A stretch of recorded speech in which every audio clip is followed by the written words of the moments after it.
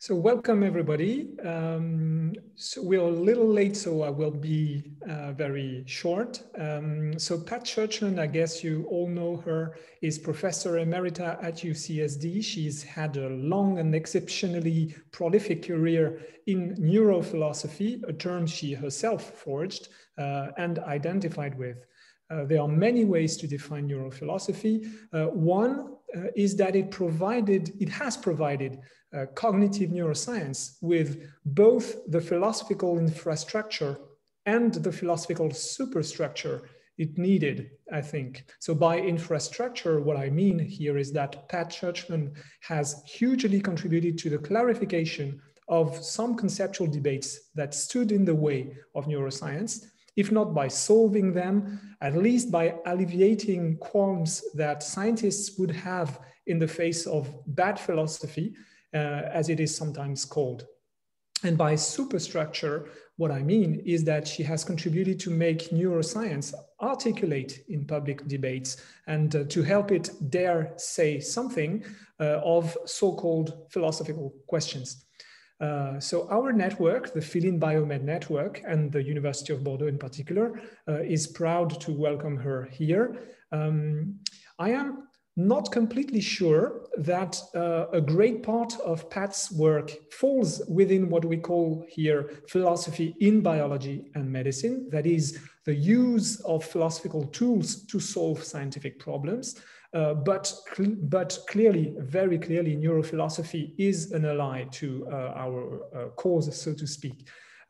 So Pat has imposed, among other things, the idea that philosophers should know the science they are talking about, that they were also contributors and should be contributors to the results of science, and also that they are not useless to scientists themselves. So for that, at least, and for also for many other things, we are grateful and we are happy to hear you, Pat. So the floor is yours. Thank you so much, Mayel. And may I just say how thrilled I was to learn about your organization and the people involved and the kind of work that's being done. I should have known about it long ago, but I didn't. And it really is a great development, and I think really important for showing other philosophers, especially those in America and England, what really can be done. Now, in the talk today, I want to sort of give a very broad overview of some really surprising things that we have learned about the basis for social behavior, especially in mammals and birds. And so I'm going to start actually, next slide, please. I'm going to start with a comment made by Ed Wilson many years ago, which was that the evolution of human sociality is the fundamental conundrum of biology. Now, as you know, he, of course, studied sociality in insects, and Wilson appreciated that sociality in mammals, and in particular in humans, is very different. And it's quite striking that he thought that sociality was such a conundrum in 1975, and by now, the research has shown us quite a lot about the neurobiological basis for sociality. Next slide. Now, in order to sort of address why Wilson thought it was such a deep conundrum, I want to start by thinking about the very deepest level of value in all organisms. And that is that they are oriented towards their own welfare. They are wired up in such a way as to see to their own survival and well-being. Otherwise, of course, they don't reproduce and their genes would not go to the next generation. So self-care is a very, very deep value. Now, next slide. Biologists who recognize this then had a very difficult time trying to explain social behavior, and in particular, altruism. where one incurs a cost to oneself in order to help another. And in his early book, The Selfish Gene, Richard Dawkins took the view that we are all fundamentally selfish, and that in order to have social properties that are conducive to welfare of all, we have to kind of beat it into our children. And we are born essentially selfish. And this caused a great deal of difficulty for biologists, because mostly they thought in terms of a gene or two that might be modified to make some individual altruistic. But if that happened, the others would take advantage and the altruistic genes would not be passed on. And so they concluded, as did Dawkins, that we are fundamentally selfish. Next slide. Now, it's very interesting to me that Darwin, who was such a keen observer in the wild of all of us, that Darwin took a very different view. And in his 1871 book, The Descent of Man, Darwin made the following observation, that our moral sense or our conscience depends on three things: on social instincts, meaning we are social by nature. It also depends on habits and skills that are acquired after birth, and it depends on problem solving when the ecology in one way or another changes and a problem needs to be addressed.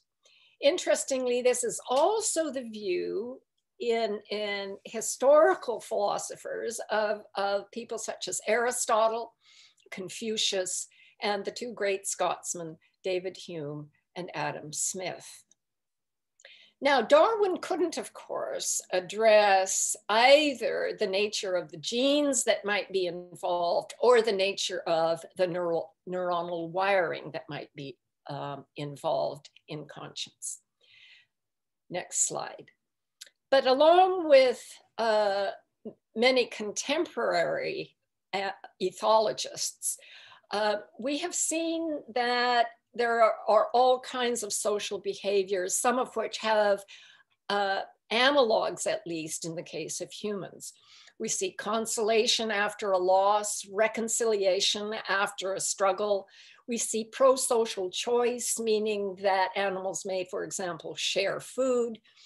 We see orphan adoption of children or infant chimpanzees or even infant rats.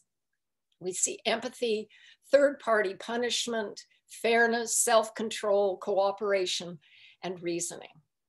And these are seen in mammals, but they're also seen extensively in birds. In addition to the ethologists, next slide, it's important that anthropologists have given us a much deeper view of humans by discovering that there are many species of hominin that lived concurrently, in some cases, with Homo sapiens, but long before. And in particular, we know, for example, that Homo erectus was around on the planet for about 1.8 million years. Homo sapiens is only about 300,000 years. And that Homo erectus clearly lived in small groups. They made stone tools. They had the controlled use of fire. And so social instincts almost certainly are to be found in humans and in hominins going a long way back. Next slide. Now, when Ed Wilson raised the question about sociality in humans, of course, he understood so much about sociality in insects. And we know that there are also social fish. And here we see bees and discus fish. And their social behavior can be really quite complex. However, it appears largely tied to the genes. And so that much about the wiring for sociality in social insects and fish is determined by the genes. Next slide. Now, about 200 million years ago, something very important happened on the planet. And that is that endotherms appear, that is, animals who could generate their own heat. And it was very important for the endotherms because what they could do would be to forage at night when the cold-blooded animals had to wait for the sun to come up. It was a tremendous advantage, but of course, often in evolution, as we know, something can be advantageous, but also carry a cost. And in this instance, the cost had to do with energy. So gram for gram, a warm-blooded animal needs 10 times the calories of its cold-blooded cousins. And that put a huge ecological constraint on the capacity of endotherms. Next slide. Now, in ways that we do not yet clearly understand, what happened in mammals, all mammals, is that a very new structure appeared, and that was the cortex. And you can see it outlined in purple on a slice, and the drawing indicating the 5 to 6 to maybe even 7 layers that is typical of cortex.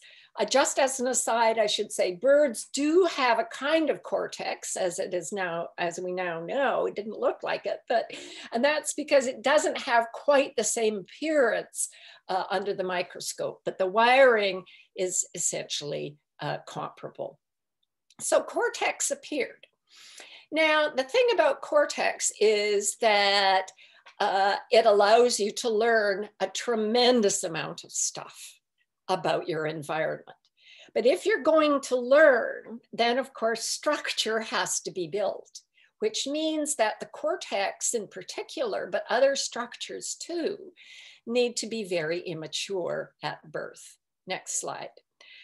And in this slide, what you see are newborn rats. You can see that they're hairless, so they can't even keep themselves warm. They are blind. All they can do really is rely on their wiring to scrabble around, find something warm that sticks out, and suck on it. Next slide. So in this slide, this just reinforces the point that learning, any learning, involves building structure. And in particular, if the cortex is going to learn a massive amount about the animal's environment, it needs to be very immature at birth. And you can see that there are the neurons, and even at 1 month, you see sprouting. 9 months, the dendrites and the axons proliferate. And at 2 years, there is tremendous proliferation. There is, of course, a kind of pruning back in adolescence. It's not shown here. So in order then, next slide, in order to deal with this problem of getting extra calories because you're warm-blooded, what we see are these 2 really important developments. The learning capacity goes way up, but neonatal independence goes way down. So a turtle can scramble out of its egg, hike down to the water, and begin a life where it can feed itself. That's not true of any mammal or any bird. Some birds and some mammals can walk, like a baby deer, a fawn, but they actually are dependent on the mother for milk. So next slide. So the amazing thing that we see in mammals and birds is an expansion of the domain where the brain manages well-being. That is to say, Mother Nature realized that it's great to have, if I may be anthropomorphic, it's great to have this highly immature cortex that will learn about the animal's world, but it has to have somebody take care of it. Who's around to take care of it? The mom. The mom has given birth, the mom is there. And so what we see is that, if I can put it somewhat metaphorically, it's as though the domain where I manage my own warmth and food and safety, that domain expands to include me and mine. So it's not just me, as Richard Dawkins thought, it's me and mine. Now, how is this achieved in the brain? That is, how do we get beyond, if we're Mother Nature, how did Mother Nature figure out how to get beyond purely me? Next slide. And the answer, and I'm going to simplify here, the answer, of course, is complicated and depends on many neurochemicals that affect wiring and also some new wiring. But the particular neurochemical that is crucially important, and that I'm going to focus on here, is oxytocin. So when the baby is born, there is a rush of oxytocin into the brain of the mother. And she feels for this squirming, often really quite funny looking thing, she feels a huge attachment. She is strongly bonded to that infant. And as the infant cuddles and gets milk and is warm and safe, the infant has a rush of oxytocin in its brain. So it is bonded to the mother and the mother is bonded to the baby. Next slide. So what is the story then about oxytocin? Where in the brain does it come from? How does it have its effect? Now, in this slide, what you're looking at on the left is a tiny little bit of hypothalamus. And the hypothalamus is, of course, a very ancient structure, unlike cortex. And you can see that in the blown up diagram, that there are essentially two structures within the hypothalamus that release oxytocin. And notice that they both release oxytocin into the pituitary as well as into the brain. And the release into the brain also goes to ancient structures, and not shown here, but it also goes to cortex. And in particular, it goes to the reward system, so that the reward system responds to oxytocin when there is a positive experience. Next slide.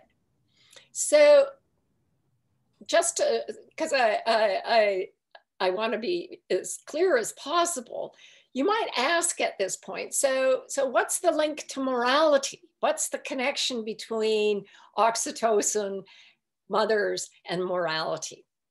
And the answer is basically that sociality begets other caring. Other caring, along with social learning, give rise to social norms about what's appropriate and what's not appropriate. And finally, problem solving in an ecology allows for norm changes when things change, or when there is suffering or there is a problem, then problem solving kicks in. And notice how those kind of link up to the early ideas of Darwin. But now I want to go beyond the mother-infant bonding and talk about bonding to others and bonding within a group. All right, next slide. So here we're going to talk about prairie voles, but first let me tell you about a distinction that's really important between kinds of voles. So there are many kinds of voles. Montane voles live in the mountains. They scurry under rocks and build their nests.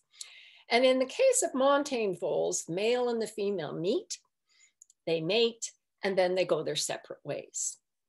She's going to have the babies, he's going to have more action.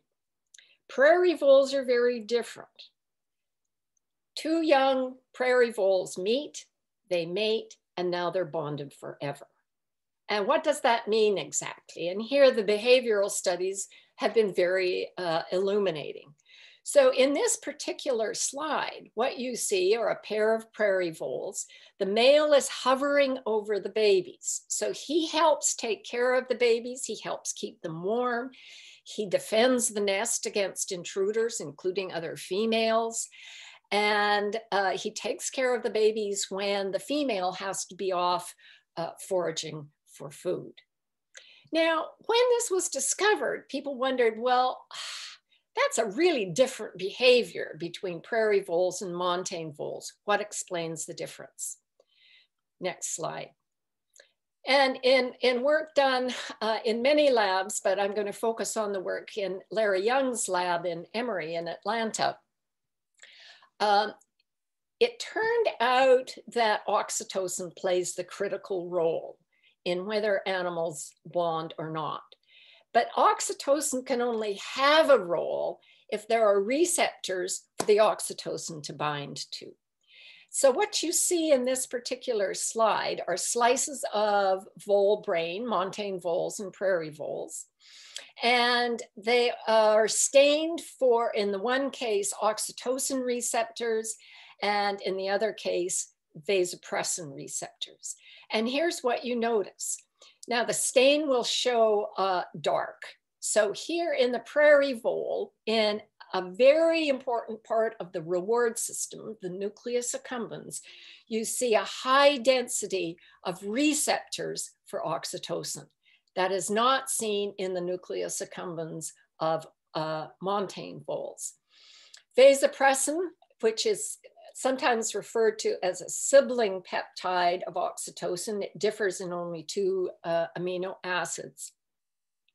Vasopressin is also found, receptors for vasopressin in the reward area of the lateral, the ventral pallidum in the prairie vole, but not in the ventral pallidum of the montane vole.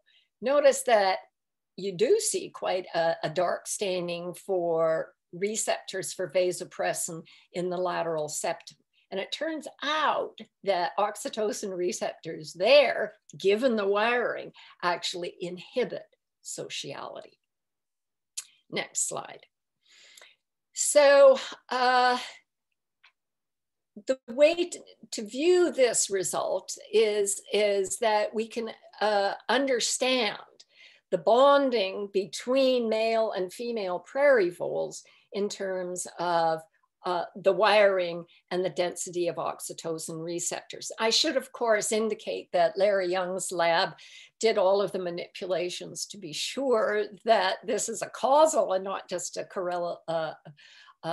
correlation between oxytocin receptor density and social behavior. So it's also important, next slide, not just that you have a high density of receptors for oxytocin, but that they are in regions where there is a component of the reward system so that the animal feels pleasure as a result of an interaction. And in this cartoon of a rat brain, what we can see is that the endogenous opioids are all over the brain, but in the ventral tegmental area in particular, and in the nucleus accumbens, we see really quite a high density. But there's also an important role for the endocannabinoids. So there's clearly an important link between certain kinds of social behavior, the release of oxytocin, and the feeling of well-being or pleasure. Next slide. Now, that kind of takes us then from just mothers and babies bonding to adults bonding and being bonded for long periods of time, to perhaps bonding not necessarily with a mate, but with kin or with friends and so forth. And the hypothesis is that depending on the species, of course, many species are not long-term pair bonders, but if they are a highly social species, they usually have quite strong bonds, for example, to kin in the case of baboons. And it's not just primates where we see these strong bonding behaviors. They are also seen in rats and All right. So I want just to say a little bit more about the brain organization. So this is, next slide, please. This is a cartoon version, but what you're seeing is that part of the hypothalamus from which oxytocin is released, the paraventricular nucleus. And you can see that it sends oxytocin to the ventral tegmental area, which is crucial in the reward system, and the nucleus accumbens in the reward system. Also notice that it sends signals to the amygdala. And because this is a rat, not surprisingly, we see signals in the olfactory bulb. Now, next slide, please. A recent discovery, which I thought was particularly interesting about the role of oxytocin in wider regions of the brain, of the cortex, not just, for example, in frontal structures, which can be understood as part of the reward system. But Pitcher and Leslie Ungerleider published an important paper showing that in visual cortex, there is, in addition to the dorsal pathway and the ventral pathway, the so-called where and what pathways, there is a specifically social pathway where neurons respond to social signals, social movement, for example, facial expressions, shifts in eye gaze, or shifts in movements of the mouth, or if you're an animal that can move your ears, shifts in ear position. So the cortex is clearly also very much involved in sociality. Now, I should probably say that not a great deal is known about the location of oxytocin receptors in human cortex or in human brains in general. And that's because in order to identify those areas that have high densities of receptors, you have to introduce a stain into the system, and then you have to sacrifice the animal and cut the brain into slices. And obviously we don't do that with humans. Nevertheless, there are two individuals who came to autopsy very quickly after death. And in those individuals, only two so far, we see really surprising amounts of oxytocin receptors in frontal cortex. Next slide, please. Now,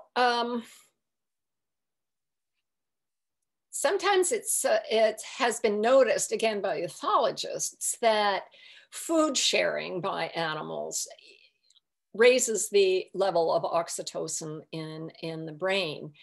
And the hypothesis about this, and perhaps this is why it's not surprising that we see a certain amount of food sharing, especially when food is relatively plentiful in lots and lots of mammalian species.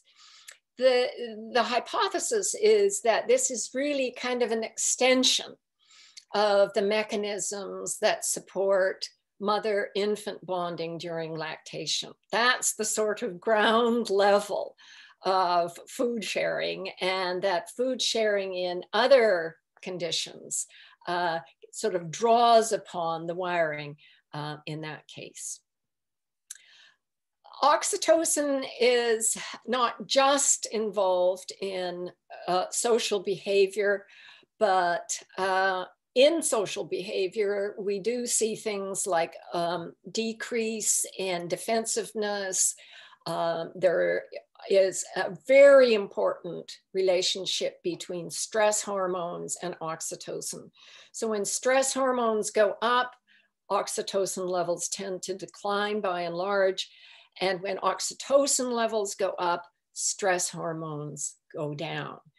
And this is, I think, particularly, next slide, important to help us understand some of the great difficulties that people have encountered in isolation during, during this COVID-19 epidemic. Next slide. There have been lots and lots of experiments to try to understand the role of oxytocin in humans. One, for example, shows that if you use a blood pressure cuff to cause a certain amount of pain, and of course the pain gets a little bit worse as time goes on, we can ask, for example, before the individuals undergo the tourniquet, we can ask them if they would like to donate some money to a charity, or if they would like to keep their payment for themselves. And what we notice is that for those who prefer to donate, they have lower degrees of pain than those who prefer not to. Now, in animal studies, I think we have also learned some really important things about the nature of social interactions and social behavior. And I want to mention this slide, next slide. Next slide. Yeah, there we go. Studies that can be done on rats and mice have revealed some very important things about the role of oxytocin in early experience. So these would be mice, and the mice are handled almost not at all, and they have low parental care. The mice are taken in little cups out of the nest. They're kept warm and fed. And then after a while, many hours, they may be put back in the nest. So that's the experimental situation. What you see under those conditions is something really rather striking. And that is in the genes for oxytocin receptors, there is DNA methylation. And what that means then is that there is decreased gene expression of the protein for oxytocin receptors. And that, of course, implies that since there are fewer receptors, there is decreased binding to receptors. And finally, it means that at the level of social behavior, there is a difference between these animals and animals that have a normal upbringing. And essentially, one important difference is that they're not very social, and they do not make, if they're females, they do not make good mothers. Next slide. As I indicated earlier, there is this inverse relationship between oxytocin and stress hormones like cortisol. And almost certainly, when animals can trust and like each other, a certain kind of cooperation can emerge. And then that is sort of self-reinforcing. And this is just a picture of individuals who are cooperating to build igloos in the north. Cooperation, of course, next slide, is seen in many, many species. And here, I think wolves and dogs are particularly remarkable in the kinds of cooperation and the social signals that they send to each other. This slide is really rather disturbing in a way if you take the point of view of the moose, but not so if you take the point of view of the wolves. But you can see that they have surrounded the cow moose and her calf. And they're very, very adept at bringing down a large animal who could kill them with a good swift kick. But they're very good at it. They watch intently what each other is doing. They send signals, sometimes verbally, but also just by virtue of bodily movement. And these are picked up perhaps by that stream we saw that is in visual cortex. And they will be very successful in bringing down the cow moose, but also the baby. Next slide. Now, I have tried to present a kind of simple storyline here, but of course, it's much more complex than I I can present in 45 minutes or an hour. And also, I think emphasizes something that many moral philosophers have understood for a very long time, and that is that we do not live by simple rules. That sometimes we pretend that a simple rule like the 10 Commandments or a simple rule like utilitarianism will work. But of course, everyone knows that there are exceptions and that you have to be more sensitive than what those simple rules would suggest. And it's complex because norms conflict with preferences, they conflict with each other, they vary across individual, they vary within an individual across time. And there's much that we don't understand about social behavior and adhering to norms. But I think the philosophical work on the part of utilitarians, for example, has really masked the tremendous complexity that goes into social behavior in humans and other animals. Next slide. So I've tried to sort of give you a bit of a feel for a range of sciences that have contributed to our current understanding about the nature of the foundation for morality. And of course, there's a great deal more to be done. Next slide. And one thing that I think is really quite striking is how complex mammalian brains and avian brains really are. And it means that pictures like this are not all that rare. If we go onto YouTube, you find birds being helped by dogs. In this case, the dog and the monkey are helping each, or at least the dog is helping the monkey, giving the monkey a ride. We used to think these things were extremely rare, but they're rare only in particularly harsh conditions. And I'm going to end, next 2 slides actually. There's the book my most recent book that discusses all this, but go to the next slide, and I'm going to make this one my last slide. So how do we raise levels of brain oxytocin?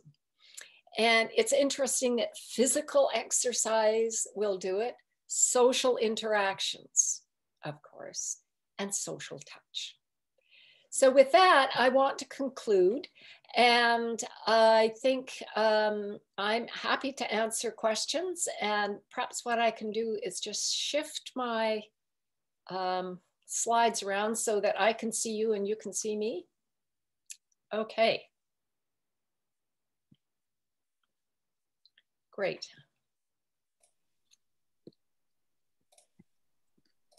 Thank you very much, Pat. That was really a great talk. I've learned a lot of things and I have questions, but I will leave the room for others to ask theirs. So to do so, please use the chat. Okay, I should open it myself first. Well, I cannot see. Ah, yes, it's here. Okay, so you can either raise your hand in the participant box or chat, or yeah, well, I think it's the best option because there are too many people for me to see if anyone is raising their hands physically. So please use the participant chat if you have any question. Okay.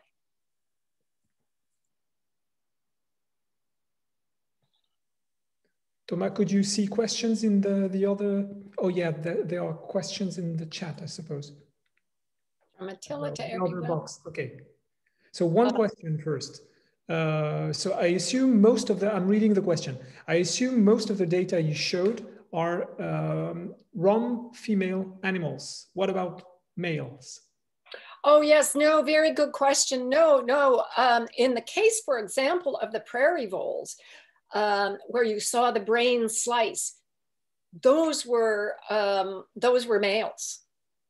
So yes, males have a tremendous amount of oxytocin. Human males have a lot of oxytocin receptors as well. Absolutely. Yeah. No, exactly why that is, I'm not sure, but it's clear that that males of many species, even if they are not long-term pair bonders, may care about their infants. Yeah. Thank you. Second question. So great talks. Thanks. I'm wondering, how do we get from oxytocin to moral intuitions? Can you elaborate? Well, I think of it sort of this way, and I would be grateful for additional ideas. I think of the oxytocin story as providing the kind of platform for social behavior in general, and social behavior where that is positive. That is not social behavior where people are beating each other up. So the question really is, what does this platform do? And the answer is, it allows for the learning of habits and skills for getting along in a social environment, of learning how to behave in order to get along. And bear in mind that this is the reward system that is full of oxytocin receptors. And the reward system is responding positively and giving you reinforcement when you do a nice thing or when you behave in the appropriate way. And you fail to get reinforcement, you may actually get punishment when you do something that is wrong or hurtful and so forth. So this is the part of the story that involves skills and habits and learning, where many of these social behaviors become just second nature to us. And then more reflective aspects of the story may come in where we need to change social norms, where, for example, there is tremendous food scarcity. And so we have to figure out how to change our norms in order to accommodate the current situation. Now, of course, bear in mind too, that the brain of Homo sapiens and brain of hominids evolved rather, in conditions of small hunter-gatherer groups. We don't really see that there is much in the way of fundamental changes in the brain of Homo sapiens once they began to congregate in large groups. And bear in mind, that only happened about 10,000 years ago. So for most of our history, we've lived in these small groups. Now, things did change quite fundamentally with the advent of agriculture about 10,000 years ago. And that's when you begin to see these large settlements where, big thing, not everybody knows everybody else, or not everybody can really be counted on as a friend. And when that happens, norms begin to emerge that involve something that you didn't even need if you were an Eskimo, for example, living in a group of 15 people. And I mean, for example, I think it's quite interesting in the case of the Inuit that they didn't really have in their groups a tribal leader. I mean, what they had was the guy who was the best hunter and he took them hunting, and the guy who was the best kayaker and he took them kayaking, and the guy who was really good at, or the woman maybe, was really good at building igloos, and she kind of organized that. But once you get these really big groups where not everybody knows everybody else, you see this emergence of the king. And all kinds of things changed as a result. So related to that question is, the next question is, how do you account for the huge variation in social norms among humans? So you have answered part of that question, but maybe you want to add something. Well, is the variability so big? Doesn't look to me like it's very big at all. I mean, on fundamental issues, it seems that we're pretty much alike. By and large, humans really care about their mates and they really care about their offspring. And they care quite a bit about their kin. And they may care a certain amount about their neighbors and their friends, but not as deeply or with as much commitment as their mates, their children, and their kin. That's just about seen everywhere. Now, it's trivial whether you eat with your hands or a pair of sticks or, you know, a knife. That isn't a really big norm. So we do see big variations in table manners, but I regard that as kind of trivial.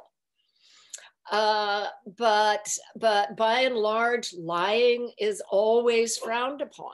I mean, it was very interesting, again, to me, the Inuit, very interesting here.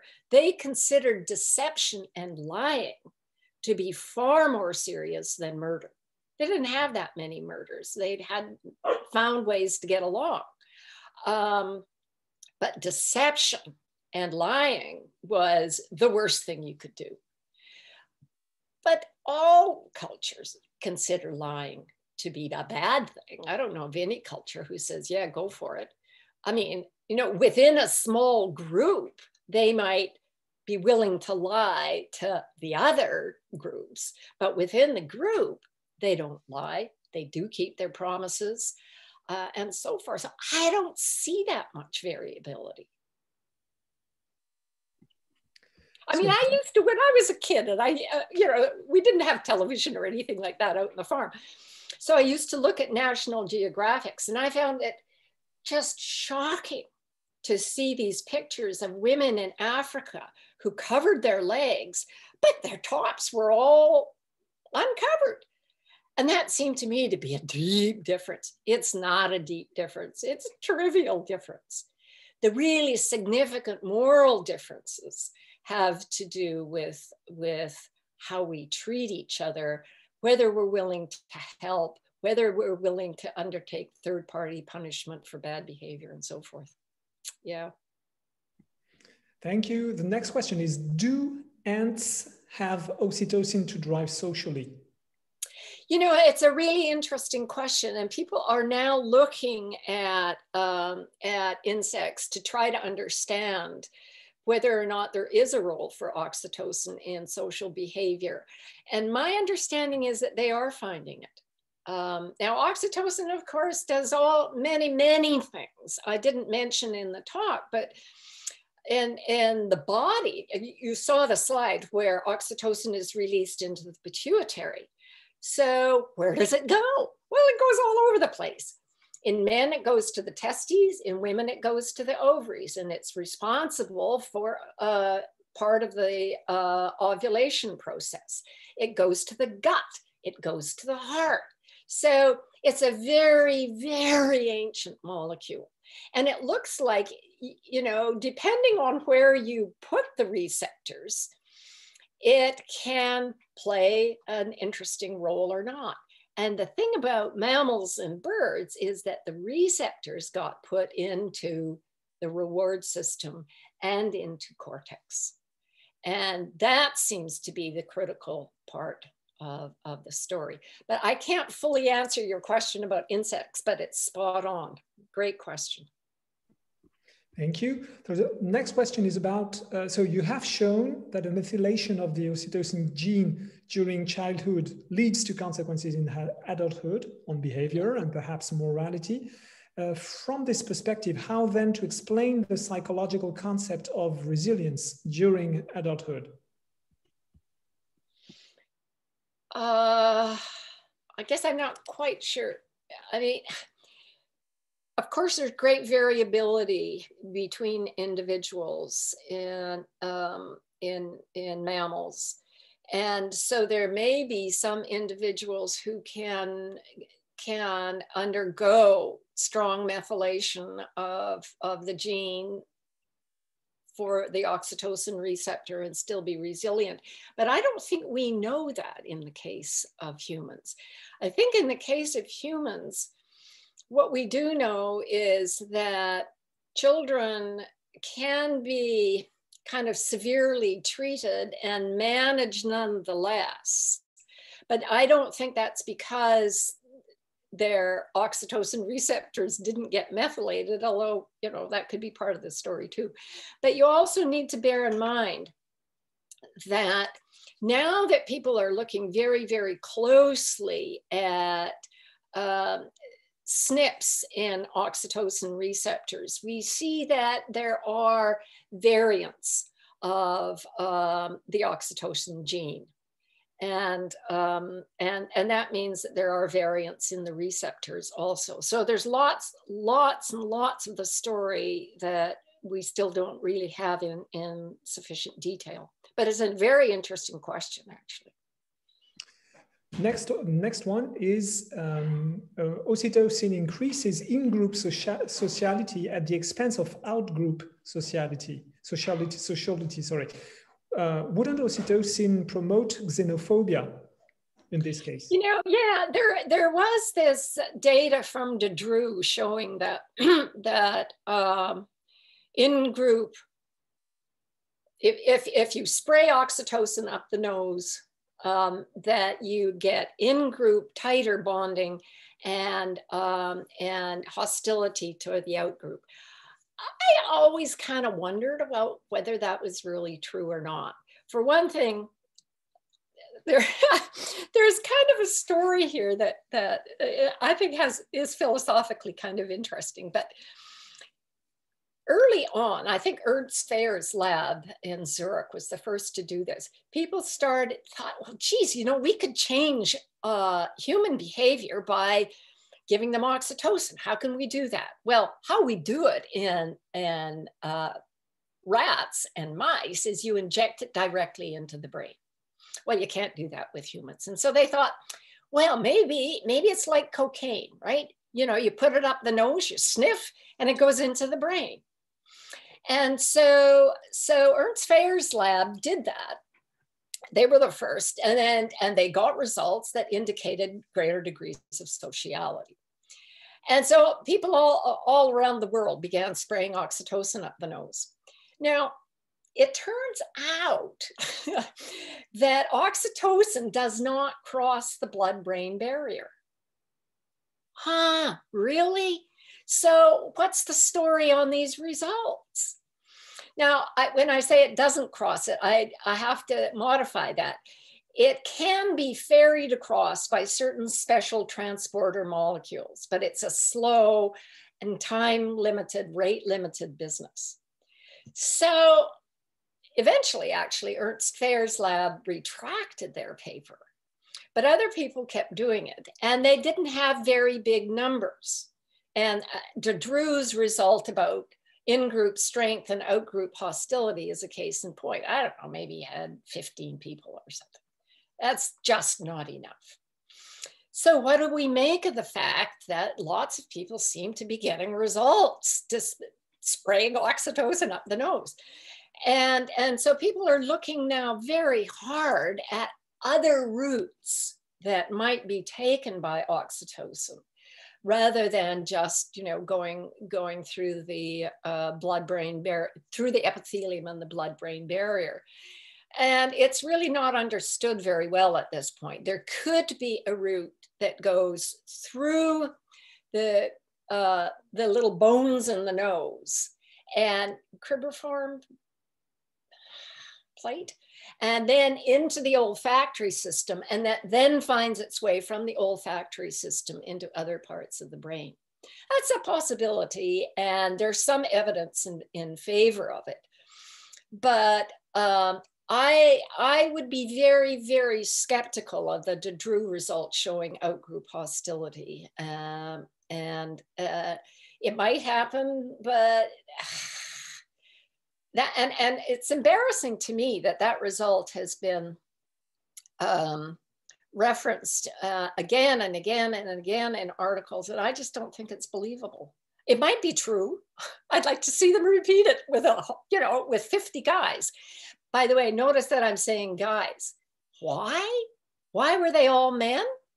Well, the answer, of course, is that we discovered that if you put oxytocin directly into the brain of female rats, they immediately go into estrus.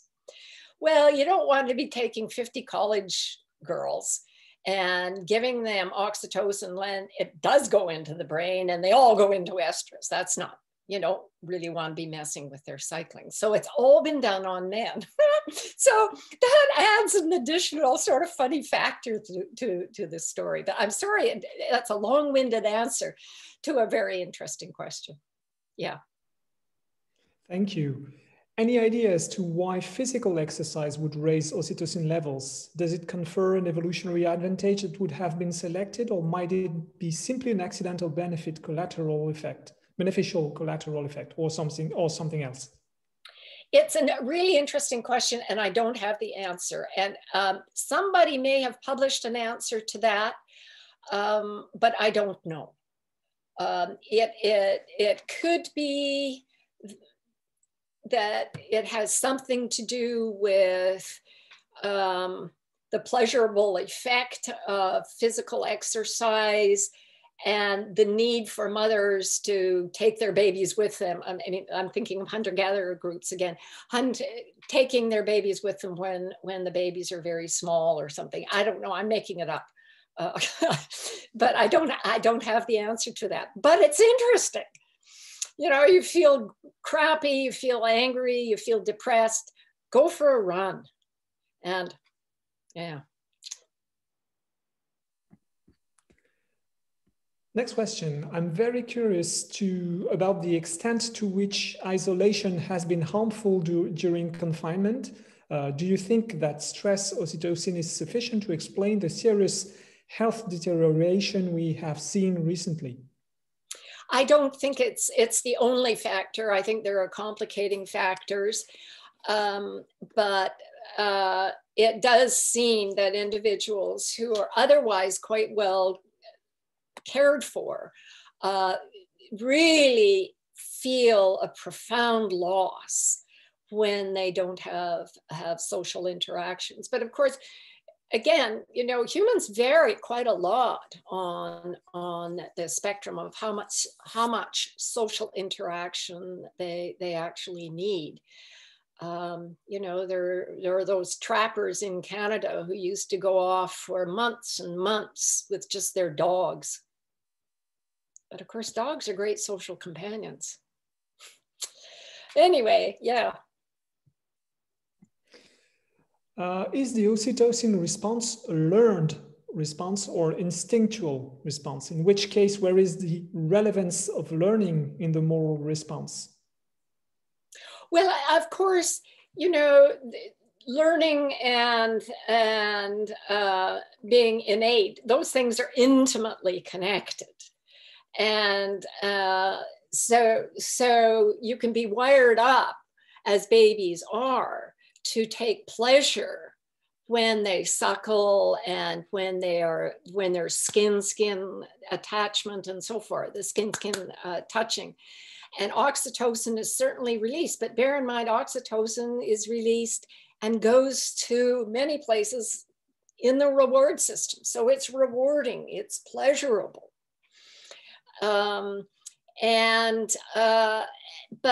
But social behavior in mammals and birds, of course, involves learning a huge amount about the physical world, but also about the social world.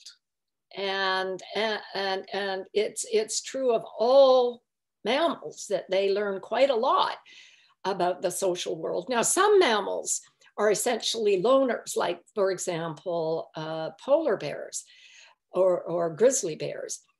But the babies learn a lot from their mother about how to behave, how to hunt, how to be quiet, how to hide. And there's lots of YouTube videos on this where you can see the mother will be trying to get a prey. In case I'm thinking about it's an elk. And the babies, she signals to them to move away, but to watch.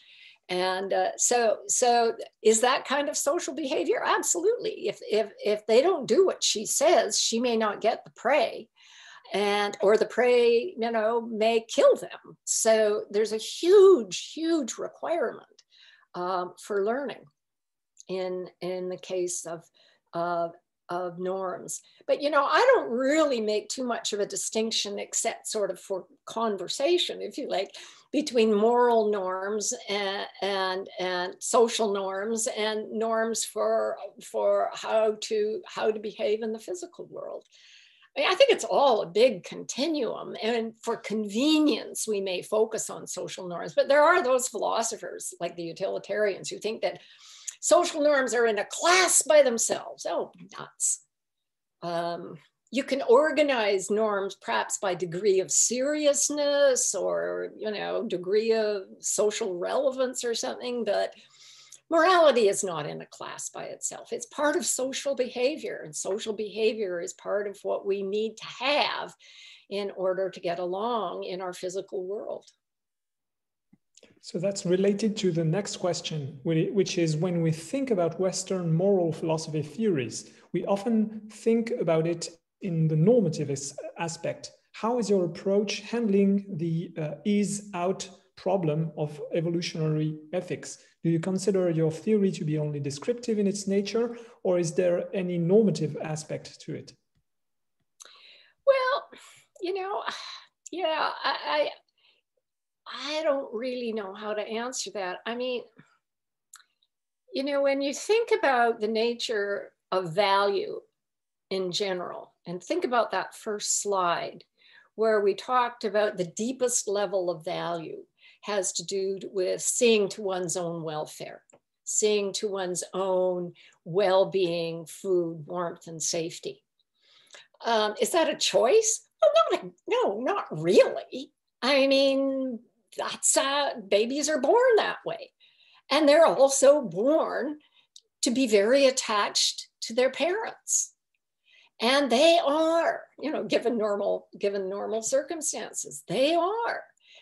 Baby birds are very attached to their parents, baby ducks, baby rabbits. Is that a choice? Well, geez, I mean, hardly. I mean, it's not like a choice about, should I put the nest here or there? So, a long time ago, I guess it was in the early part of the 20th century, G.E. Moore made this distinction between there's fact and there's value, and never the twain shall meet. And I think, well, not really. It's a fact that we are wired to value our own welfare. It's a fact that mammals are wired to value the well-being of their offspring. Now, there are other values like, should I have a one-piece bathing suit or a bikini? Well, that's not really a very important value for one thing, and it may vary across cultures or across families or whatever, but that's not the really, really important stuff. Values are built into the wiring. And then once you've got it built into the wiring, that means that the offspring develop in certain ways rather than in other ways. So yeah, I think this is one place where there are these kind of dogmas in philosophy. And I think one of the dogmas is this crap about facts are facts and values are values. And yeah, up to a point, but no, not entirely true. Otherwise, I don't know how to make sense of the point that it is a fact that animals are wired to see to their own welfare. I don't know how do you make sense of that? G.E. Moore. Yeah, so anyway, I mean, one of the things that really intrigues me about this group that you have is how you guys are coming to think about some of these old, standard stories about epistemology and morality and metaphysics that look funny in the context of science. They just don't look like they can hold water. So the next question, again, a question by a philosopher, I suppose. Do you think that we can elaborate a moral system or rules from our natural moral intuitions, or that such a thing is not necessary, or that at least knowing our natural tendencies in the moral realm is necessary to build morals in philosophy? Yeah, I think you do have to take into account our nature in order to have a social system that is successful. And in a very complex social environment, as many societies on the planet now are, you do, because not everybody knows everybody else, and because people can't be counted on to adhere to norms, you do have to have something like settled rules about what is unacceptable. And of course, what's so interesting is to look at how these rules about that became laws, I guess you might say, how these laws are oriented in very early very early farming communities. And it tells you something about the practical nature of the law. So sometimes we do, since we live in these very complex societies, we do have to have laws about, for example, on what side of the road you drive.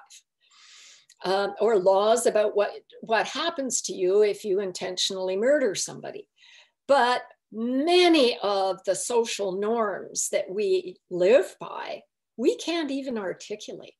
They are deep, deep into the reward system. And we just behave in certain ways that seem to us intuitive and obvious because we learned so long ago, lots and lots of it learned before we even had a language. And so our impulses can drive us most of the time, but occasionally we have to sort of sit back and think, well, geez, now what? And for example, in our current political situation in the US, there's these disagreements about whether or not Trump should be held to the criminal code, or whether he should be forgiven and we should move on. And I don't think those are easy. I think they're really hard. And I don't have any rule that tells me how to decide those things. We have to get together and talk about it and scratch our noggins. And yeah, it's hard. I think moral philosophers, by and large, with the exception of Hume and Aristotle, have totally misunderstood the complexity of social behavior. And current moral philosophers, the ones that I happen to know, I'm sure there's lots that are better, but the ones that I happen to know it's just kind of a waste of time what they're doing. Yeah. Next question. I'm wondering if a distinction can be drawn between reward systems like the oxytocin system and moral intuitions. So even if we get positive outcomes from such reward systems that may not coincide with moral intuitions, is there a risk that this kind of account requires a deflationary view about morality? Well, I mean, the reward system is there. And the reward system is engaged when you are learning and you perform a certain kind of social behavior and you get rewarded for it. I mean, that's just how it works.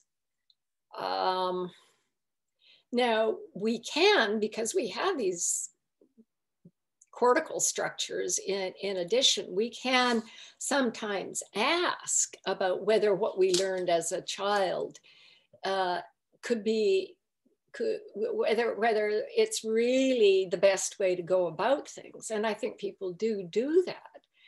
But I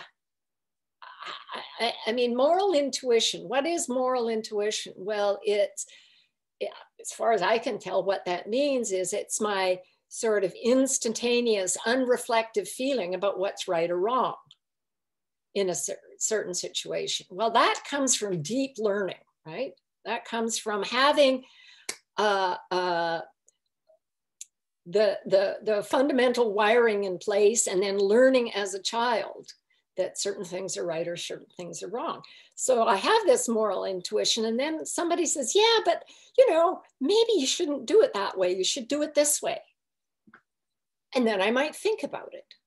But moral intuition is just a response that your brain makes on the basis of many factors that go into the reward system interacting with cortex. I mean, this is a brain phenomenon, moral intuition. It isn't something else. That's what your brain does. And so I don't think that's necessarily a very satisfactory answer. But moral intuition isn't some pure thing that you know, is unaffected by your experience and what you've learned and so forth. It isn't unaffected by your reward system or your prefrontal cortex. I mean, I actually kind of, you know, reflecting on Ed Wilson, I think that there's much still in his appreciation of the complexity of social behavior. I think it's incredibly complicated. It seems to us often to be easy because we're wired that way. The things that are hard are the things that we're not wired for. Yeah. Okay, next question. I'm sorry, I won't be able, I guess, to ask all the questions because we have already, Yeah, I'm sorry. My answers have been too long. Oh, no, I mean, there are very many questions. At least I can see at least 16 other questions and almost 20 questions. So obviously the problem is not that you took time to answer them. So the next one, I won't be able to make a selection, and that would be unfair. Your work is known to be related to eliminative materialism, but would you call yourself a naturalist? So it's a general question. Yeah, I mean, first of all, eliminative materialism is just a hypothesis about the nature of representations. And the hypothesis is that by and large, our representations are not linguiform. They're not sort of in the way that Jerry Fodor thought about beliefs, namely they're essentially linguistic. And the hypothesis is that we can have all kinds of complicated knowledge, spatial knowledge, for example, that doesn't conform to that account of beliefs. Now, eliminative materialism then is really only a hypothesis about representations. And it's, I just got to mention this because people are often confused about it. It doesn't say that there's no such thing as consciousness, for example. So having said that, then the second part of the question is, am I a naturalist? Well, I don't actually, I've sort of given up on isms and ists. I don't know what the heck I am. I mean, I have certain ideas about things in the social domain, namely that oxytocin plays a critical role. There are many other neurochemicals that do also, that we see in humans long-term pair bonding. Sometimes it's serial, but humans by and large form long-term bonds. By and large, we care very much about our children and our mates and our friends and our kin. That now, does that make me a naturalist? I haven't the faintest idea. So I don't think I don't think the isms have served philosophy very well. I mean, when I was a graduate student, if you didn't have your own ism, you were a nothing, right? And how stupid is that?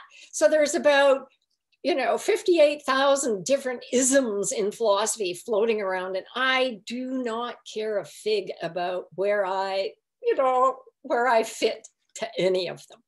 I think we can do what scientists do, and that is talk about what they think is likely to be true. I think that's okay. Next question. You reported that being separated from social interaction in the beginning of life results in a decrease of oxytocin receptors. Is there any possibility to cause an increase of such receptors, maybe even at an old age? That's a really interesting question, but bear in mind that the data that I showed you were data on mice. I think given how ancient and how deep the oxytocin story is, that we would see it in humans too.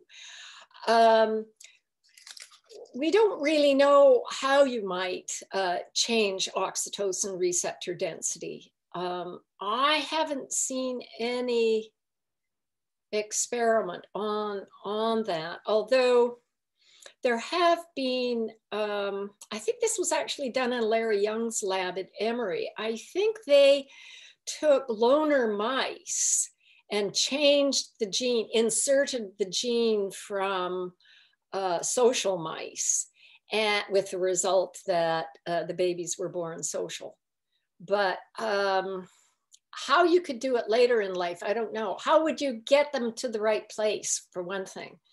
I mean, you couldn't just, eat them. And I mean, they would denature in the gut. So I don't know. Next question. What about people that have a low sense of morality, like criminals? Do they have a lower level of oxytocin, in your opinion? No, that is a really, really interesting question. The ones, of course, that we're most concerned with are the ones who really don't care, the sociopaths or the psychopaths. And it's not known whether or not they lack oxytocin receptors, or whether in the course of learning they just became very twisted and so forth. People have asked me this question about Trump. And it's not clear. What we do see, however, with regard to psychopathology, is that there is a degree of heritability. And that's the case even, when the infant is separated from the parents at birth. So it seems quite strongly heritable. And it may involve all kinds of things. It could involve lack of receptor density for oxytocin in the right places. It's not known. But one thing to bear in mind here is that in the case of many psychopaths, they have acquired at least the veneer of social skills. And some of them can be very persuasive and very charming. And so they've acquired some aspect of social skill, but seemingly without feeling any guilt or remorse or anything. I mean, they're certainly fascinating. And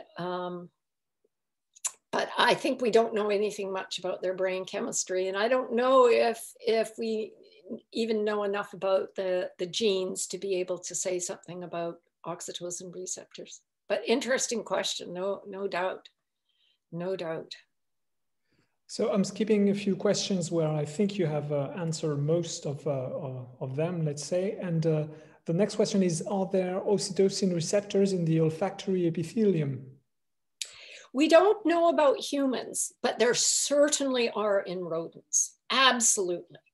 And they do rely on smell, of course, to a huge extent, and knowing a lot about other individuals. Rats, of course, can be very, yeah, I mean, rats are very, very complicated. They're very different from mice. But Yeah, it wouldn't surprise me that if there are oxytocin receptors in human olfactory epithelium, probably nothing like the density that you would see in a rat or a dog, for example. Yeah. And the next one, how would you think we could go from oxytocin-driven bonding to impartiality or fairness? It seems like these moral concerns might not be easily accounted under the oxytocin view. Indeed, strong social bonds with particular individuals will probably lead to partiality. Yeah, no, I think that's true, actually. I think that in-group bonding is very, very strong. And especially, for example, in adolescence and early adulthood, the bonding extends beyond the family to individuals in the group, and it is very strong. And I think something like recognizing fairness to all individuals is something that you really do have to learn. And kids have to have it explained to them, you know, why in the long run it's actually in their interest to display fairness and politeness and so forth to all individuals. I mean, I'm sure all of us can remember times when we were, I don't know, 10, 12, even maybe 14 or older, when, you know, we were pretty ghastly to other kids. And it didn't seem that bad. But wise teachers or wise parents, wise adults could say, look, you know, that's horrendous. You can't do that. And that's a form of punishment from people you like and care about. And that's part of learning. But the idea of fairness extending to all is not an intuitive idea for most of us. Most of us have to learn that the way we have to, you know, learn geometry. Okay, so given that we have just 1 minute left, I think we will skip the last two questions. And for your sake, maybe, Pat, you'd like to have all the questions. I've skipped some of them, so we can send you the list. And that would be very kind. Yes, I would like that. Yeah. So it's time for us to thank you for the talk and for the marathon session of the questions. You took well, so that's very nice.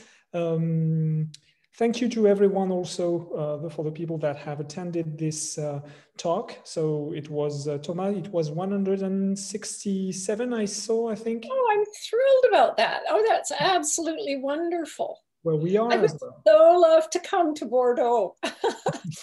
Yeah, we would like that very much. Sometime perhaps when all this is soon enough. Yes. So thank you, everyone, and take care and have a nice day or evening, depending on your time zone. Thank you so much. Yes. Okay. Thank you very much, Pat. That was great. Everybody. Thank you, Thomas. Bye, everyone. Thank you. Bye-bye.